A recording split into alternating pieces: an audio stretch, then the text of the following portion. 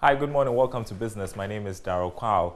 Ghanaian food manufacturing industries have been urged to adopt aesthetic presentations of local cuisines. Pro-Vice Chancellor of the Kwame Nkrumah University of Science and Technology, Professor Ellis Osu-Dabo, says adding value to indigenous foods will engage export potentials, generate income, and sustainably preserve local dishes. He spoke at this year's edition of the KNUST Food Festival, aimed at contributing to the attainment of the UN Sustainable Development Goals. Emmanuel Kweku has more. The 2022 edition of the KNUST Food Festival brought together students and staff from diverse cultural backgrounds.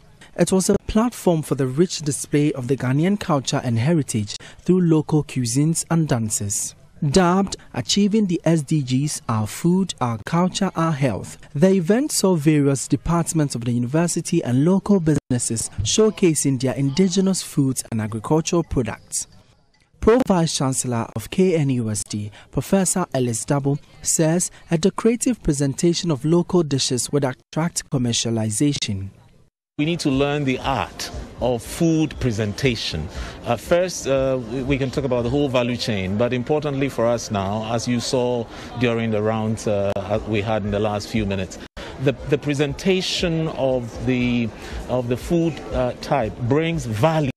And I guess as a country, we're interested in value addition as far as our products are concerned, so that we be able to export these things, seek for partners who will be interested in ensuring that the manufacturing chain is enhanced.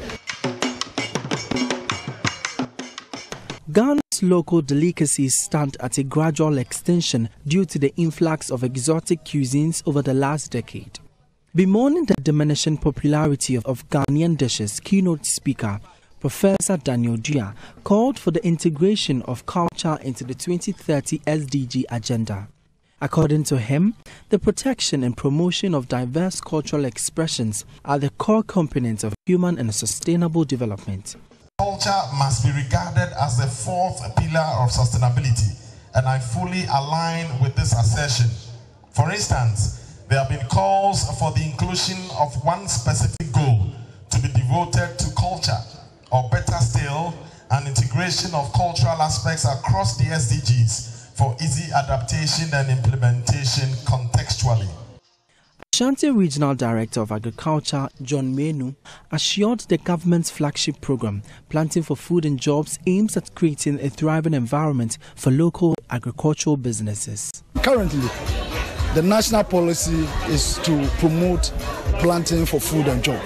So at the end of the day, government is subsidizing seed and fertilizer for farmers so that they can produce more of our local food. For JoyNews, Emmanuel Kweku reporting.